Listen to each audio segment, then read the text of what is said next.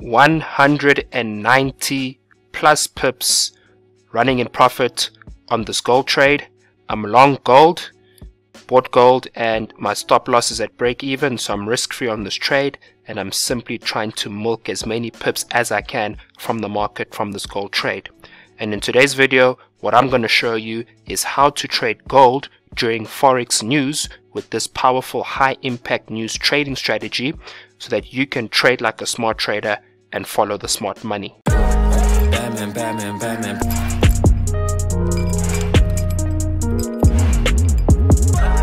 Batman, Batman, Batman.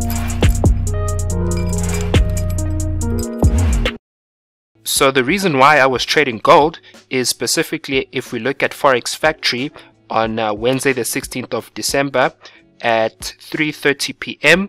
there was an indication on Forex Factory that USD was going to have high impact news at 3:30 p.m. specifically core retail sales and retail sales month on month. And as a smart trader, whenever we see high impact news on a currency, we know that there's going to be a high probability for extreme volatility in the market, and also a high probability that the banks and the smart money are going to be participating in the market at that time. So USD is the currency that the smart trader wanted to focus on, which is why I was looking at gold, because gold is paired against the dollar. So that was the first indicator to see on the Forex Factory news which currency that we need to be focusing on for the day. So I chose gold, and what I needed to do is I needed to identify and draw my supply and demand levels, so I can see exactly which interest levels the smart money are going to be focusing on, and specifically interest levels where it's a high probability sell zone and a high probability buy zone for me to be trading in line with the smart money. So as you can see, I've already identified the levels over here. So for those of you that have the free video training, I'm going to show you exactly where I've got these levels. So this level at the top here is my supply level. The level here is my demand level number 1, and this level here is demand level number 2. Now, if I go specifically to where I identified these levels, so for those of you who have my free video training can see exactly what I'm talking about. My supply level I identified on the 8th of December on the 1700 spike and candle.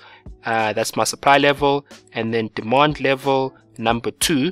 Demand level number 2 wasn't really necessary for this trade, but anyway, I identified demand level number 2 on the 14th of December on the 1630 spike and candle, and then demand level number 1, which is actually what set up this trade, was on the 15th of December on the 1530 spike and candle. Okay, so I identified my supply and demand levels, where my demand level is my high probability buy zone and my supply level is my high probability sell zone. So you can see this demand level was identified on the 15th of December, which is before the news was released on the 16th. So I already knew from the 15th what I was going to do when price approached this level. Okay, and this is why this is so powerful, because you already know with high probability what direction you need to be trading before the news is even released. So what we had over there on the 15th is price pushed off from the demand level, and then on the 16th, okay, what happened was price was pushing up to go and test the supply level, but didn't go and test the supply level. And then what happened is when the news was released, the USD core retail sales and retail sales month on month, what happened was price was actually pushed down back to the demand level. So we know the smart money pushed price back down to the demand level, doing what? Basically inducing the retail amateur traders to start selling, because we already know at the demand level banks are looking to be buying. So we know the retail amateur traders have been induced to take the opposite side of the trade, okay, because that's what dumb traders do. They take the opposite side of the trade of what the smart money is doing. And price came back, tested the demand level, as you can see over there.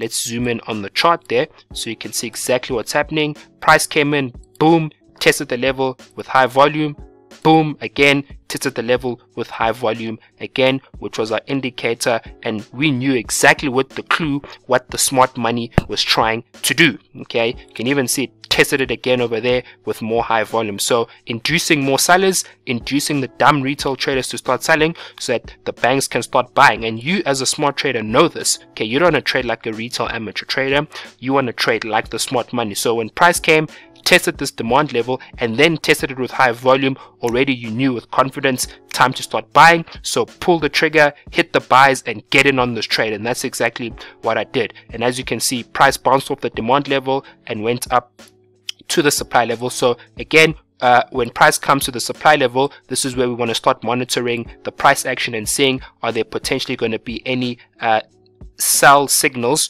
where again on your buy trades you want to start looking at taking your profits off the table and start looking to sell. But as we can see, when price came to the supply level, literally just broke through the supply level and continued to push up, which is what is happening now, which is why I'm still long on gold on this trade. So when price breaks the supply level, as you can see over there, what you need to do is you want to identify where the next supply level that price is going to go and test. And again, for those of you who have my free video training, I'm going to show you exactly where that next supply level is. And for those of you who want to know how I identify and draw my supply and demand levels like a smart trader, to help me follow the smart money, click the link in the description for the free video training. So the next supply level, which I can see over here above supply level number 1, okay, again very important, the next supply level needs to be somewhere above the most recent supply level. So already over there, high volume spike, price pushing down, indicating a possible supply level. So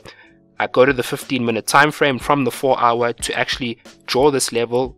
Okay, so I can see exactly what level the bank stepped into the market, okay, with high volatility or high volume, so that I can know exactly what interest levels the banks are focusing on. So again, highest volume spike on that day, on the 17th of November, is this high volume spike over here on the 1630 candle. Okay, and then boom, put my horizontal line on that candle, indicating my supply level, as you can see over there. So if I go and push back to the 15-minute chart to the more recent price, what we want to see now is we want to see when price goes and pushes up to the supply level, again, to start monitoring our trades and start looking for signals, for possible sell signals at the supply level over there, because again, that's how you trade like a smart trader and you follow the smart money. So the key to trading gold during Forex news is to be able to identify and draw your supply and demand levels using this powerful indicator called Forex volume, so that you can trade in line with the smart money and not in line with the dumb retail traders, where you have a lower probability of being more consistent and profitable. Aweh Millionaire, if you enjoyed the video, leave a like, comment, and subscribe, and hit that bell. Batman, Batman, Batman.